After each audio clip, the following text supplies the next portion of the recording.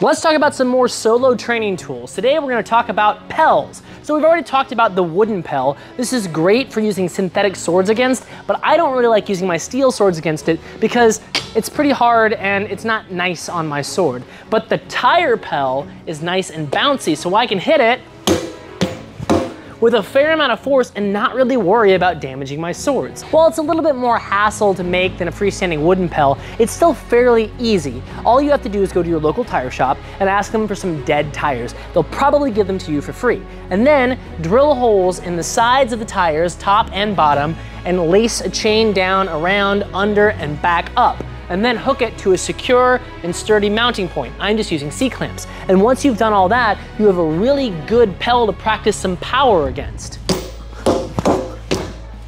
It's really nice.